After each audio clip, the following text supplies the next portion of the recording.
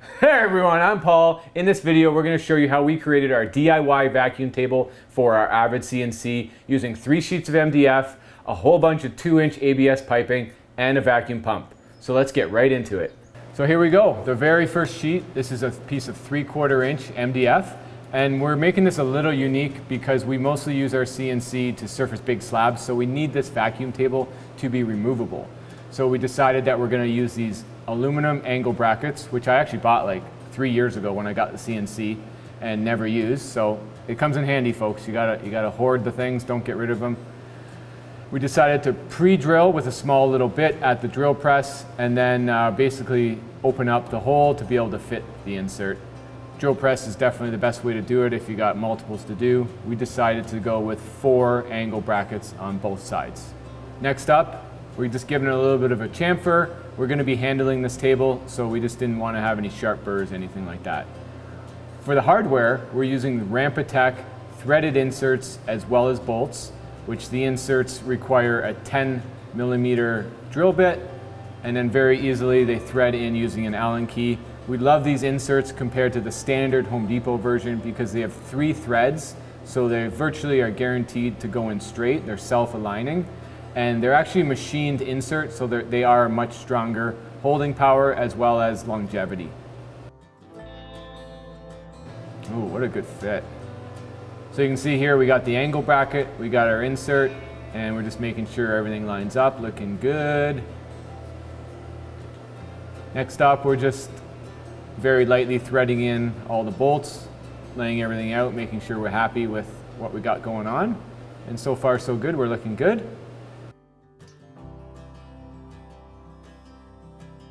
With the MDF, we're going to be gluing 2 3/4 inch sheets together, and you got a lot of glue surface to go over, so it's very important. I'd probably use a paint roller. I would not recommend a little 2-inch one that we used because we were really running around thinking, oh boy, we should have used a bigger paint roller. So use a big paint roller if you're going to be doing this to spread the glue. Really speeds things up.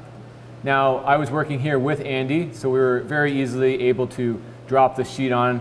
But if you're working by yourself, it's smart to stick a couple sticks underneath it, put the sheet on there, and then pull the sticks out. On the center of the sheet, we temporarily screwed them together to act as clamps to get a nice tight fit. And then around the entire outside perimeter, we decided to add a bunch of F-clamps for that added glue squeeze out. And of course, time for lunch. Let the glue set up. You want to wait at least an hour before you take these clamps off. Now with the 2 sheets on there, we're able to add the threaded inserts and the bolts to the side of the vacuum table. This is how it will attach to our CNC. So we're going to keep those angle brackets mounted to the table, but we'll be removing the bolt from the table to remove the vacuum table. Next up, we need to CNC the grid, and we use Vectric Aspire. It's a very nice program. You're able to fully see a 3D rendering of exactly what you're going to be CNCing. So this is what we're after. We're using a 1/2 inch down spiral bit. And step 1, we decided to machine out the holes. We decided to use 2-inch thick black ABS piping for all the vacuum tube piping. You can just get it at Home Depot, any type of hardware store. Got to test the fit, of course. Ooh, yeah, look at that, perfect. That's what we want, folks. So these are the holes for all the piping. We're going to have 2 inlets for each zone. And now we're going to start cutting out the actual grid pattern. Again, we're still using that 1/2 inch spiral bit. And of course, the CNC is taking care of all the actual hard work.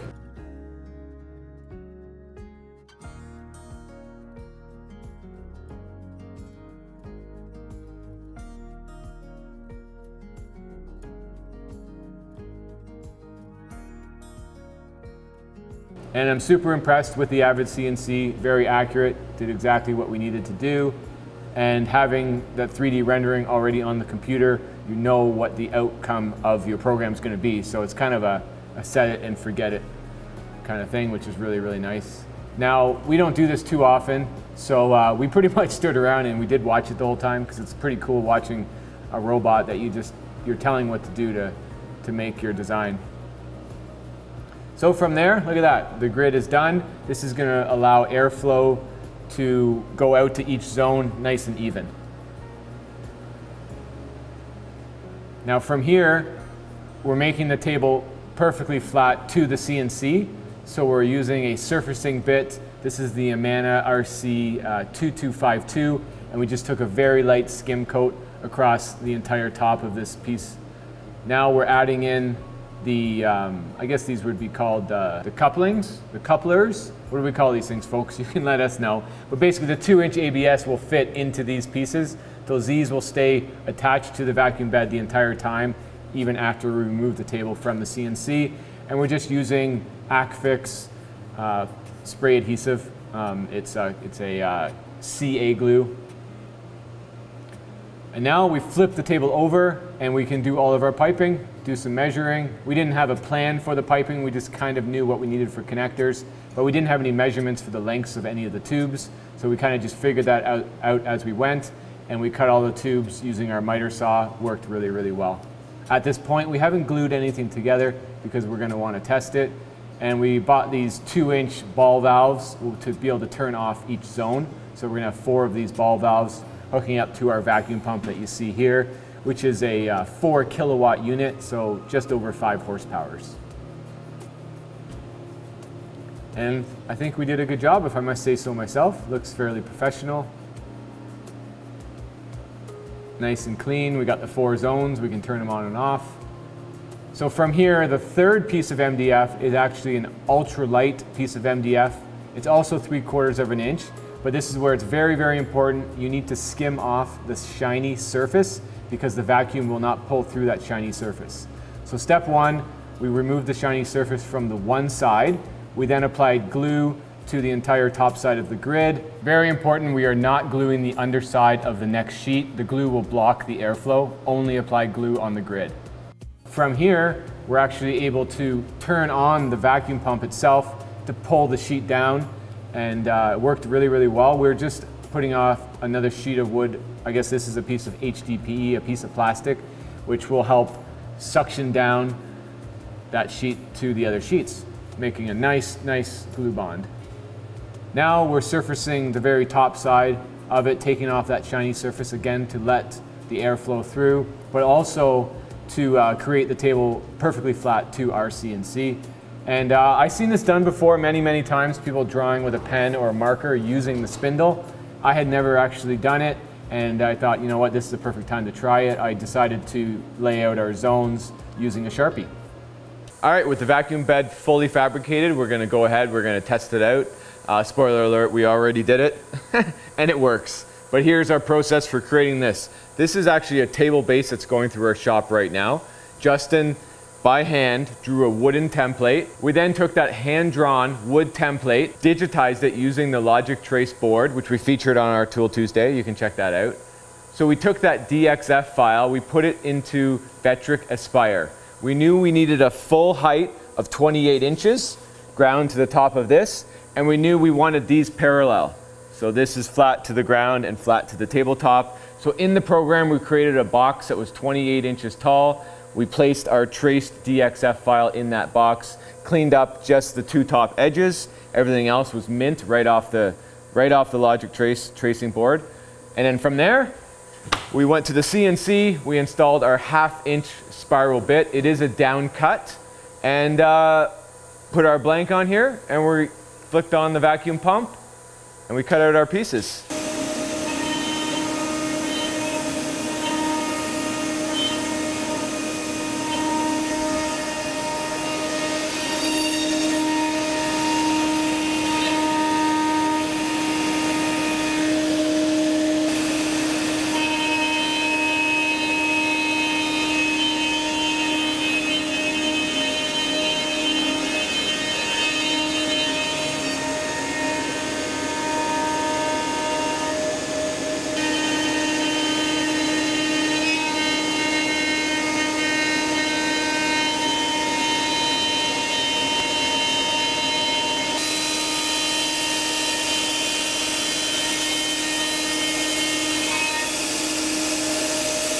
Okay, so success, we've cut out our first part. I'm gonna swap out the blank and we're gonna cut the second leg and we're gonna see how this half lap joint fits together.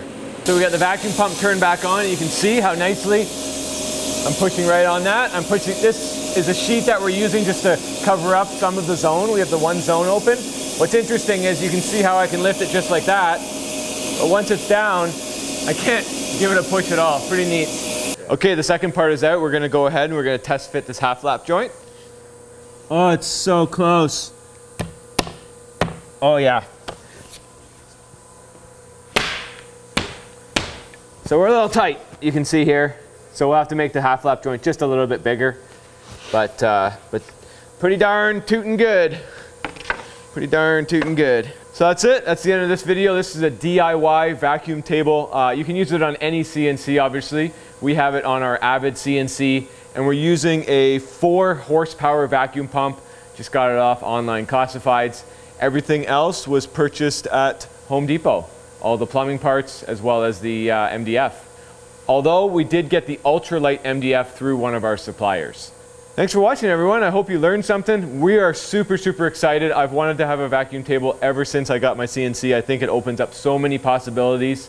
So stay tuned. We're gonna be really putting it to use. We're gonna be carving chair seats with it, as well as making a lot more templates.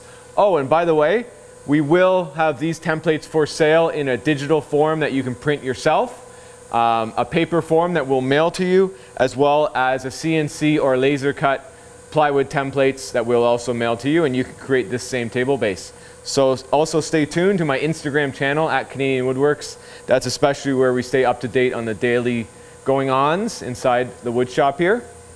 And of course, as always, subscribe to the channel if you haven't already, like this video, and share it on Facebook. Spread it around. It's one thing you can do to help support us and help build our channel. We really, really appreciate it. Make it a great one, everyone.